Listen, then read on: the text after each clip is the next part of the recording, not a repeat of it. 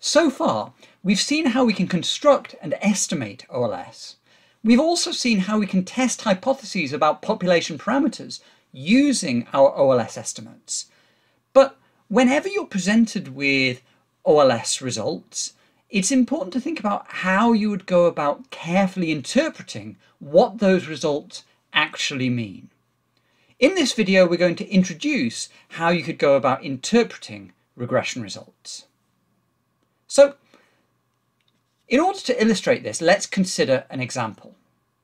We might hypothesize that an individual's tenure within a job is going to affect their wages. So in other words, if they've been employed for longer in a job, then their gross weekly wages are expected to be higher. So in order to test this hypothesis, I've collected 350 randomly sampled observations from the UK labour force survey of individuals aged 25 to 45. And we can plot out their gross weekly wage and the months continuously employed in a job as such. Now, we want to run a regression of gross weekly wages as our dependent variable and months continuously employed as our explanatory variable. And if we do this, we get results that look something like this. But how do we go about carefully interpreting these regression results? Well, I'm going to suggest that there's an algorithm that you can follow whenever you're asked to carefully interpret some regression results. And this algorithm is made up of 3 steps. The first step is ask the question, how well does the line that we've estimated, here this is the line that we've estimated, how well does that line fit the observed data? In other words, what does the R squared from the regression actually mean? The second stage is to ask the question about whether or not the estimated coefficients are statistically significant. If the coefficient on our explanatory variable is equal to 0, for instance, that would tell us that our explanatory variable had no impact on the dependent variable. So we need to try and test whether or not these coefficients are statistically significant. If they're not statistically significant, then we'd be saying that they're not significantly different from 0.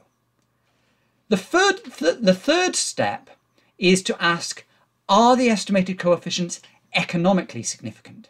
Now, this is the step that lots of people often miss out, but it's actually probably the most important step, because this is about explaining what the estimated coefficient actually means. And we're trying to ask, is this estimated effect a big effect? So let's apply these 3 questions to our estimated relationship. So the first question is actually really easy. How well does the line fit the data? Well, in order to do this, we're just going to interpret the R squared. The R squared here is equal to 0.0584.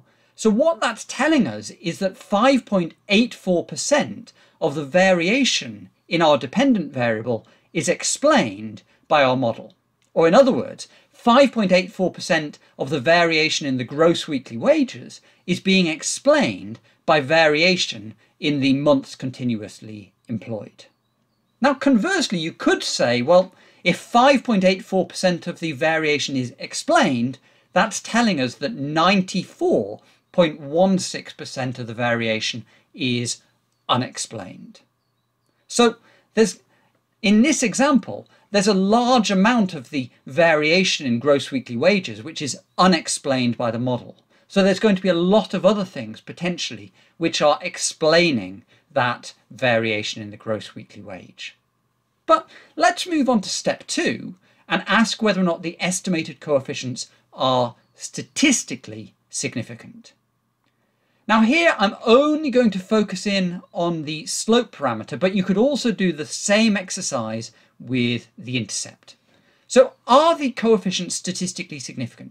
And in particular, we're going to try and ask here, does the explanatory variable have any statistically significant impact on the dependent variable? are the months continuously employed having any statistically significant impact on the gross weekly wage? And that question is equivalent to testing the null hypothesis that beta 1 is equal to 0, which is saying that months continuously employed has no impact on gross weekly wages, against the alternative that beta 1 is non-zero, which is telling us if beta 1 is non-zero, then months continuously employed is having some effect on the gross weekly wage. Now, in order to test this hypothesis, we're going to need to construct a t-statistic.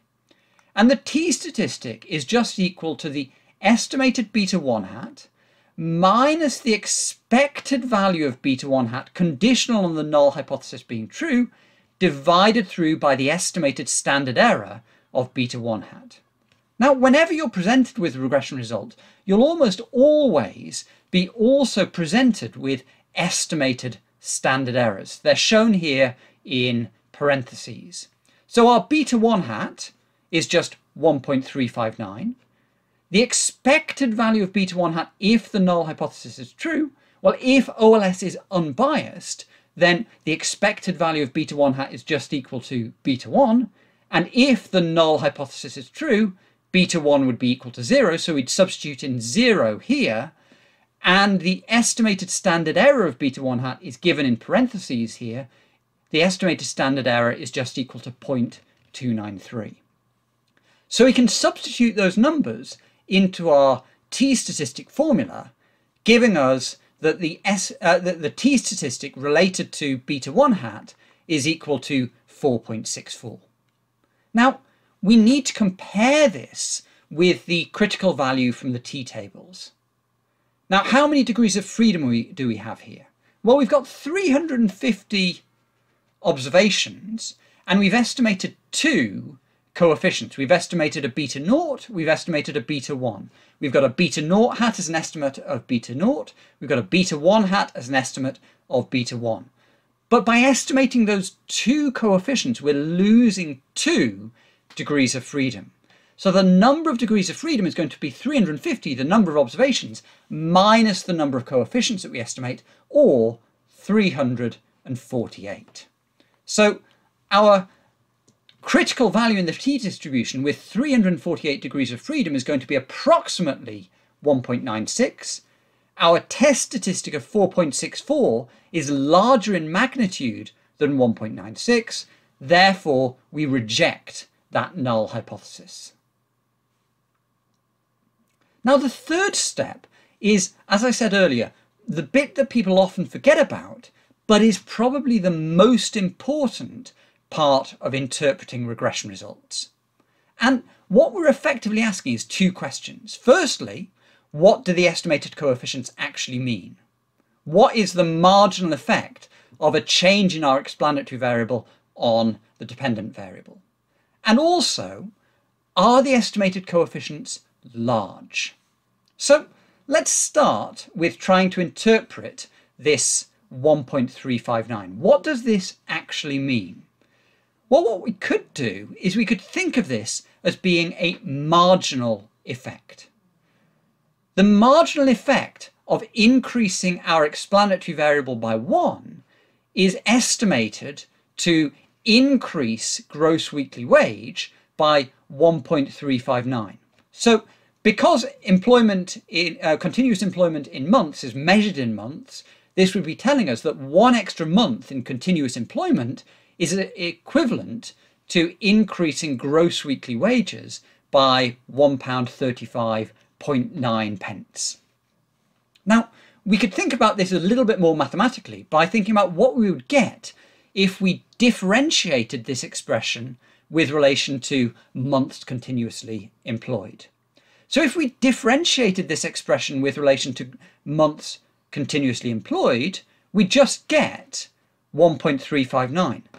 This intercept is just a constant. We differentiate 1.359 times by months continuously employed, and we just get 1.359. Now, this is giving us our marginal effect. And the derivative is defined as being the slope at the point where the change in months employed tends towards 0. But sometimes we might want to know the impact of more than 1 month increase in constant employment. So we can think of the change in the gross weekly wage as being approximately equal to 1.359 multiplied by the change in the months continuously employed. We've effectively moved away from the limit looking at the change in the gross weekly wage divided by the change in the months continuously employed, and we've rewritten this as being equal to the change in the gross weekly wage is approximately equal to 1.359 times by the change in the months continuously employed. In this case, we might also think about increasing the months continuously employed by 2. And in order to estimate the impact of 2 months extra continuously employed, we just multiply this 1.359 by 2, giving us a change in the gross weekly wage being estimated as 2 times by 1.359 or 2.718. But we're not really fully interpreting the regression results yet. We're not really fully interpreting what this coefficient means because we haven't really thought about whether or not a 1 month or a 2 month increase in months continuously employed is actually a reasonable change. So whenever you're looking at regression results, it's important to think about what is a reasonable change in our explanatory variable. So far we've looked at 1 or 2 months, but is that a substantial change? Well, in order to try and think about this, we might want to think about the summary statistics of the explanatory variable. So, whenever we're measuring the size of an effect, we need to think about what is a reasonable change in our explanatory variable. And often we'll define a reasonable change as being 1 standard deviation. We'll think about a 1 standard deviation increase in our explanatory variable as being a reasonable change in that explanatory variable. So what we define as a reasonable change will vary depending on the variable that we're using. If you're looking at data based on age, well, 1 standard deviation might not make any sense, particularly if you're looking at a subsample of a population. But in this case, we've got a set of random observations of individuals based on their months continuously employed. So we might be interested in a 1 standard deviation increase in months continuously employed.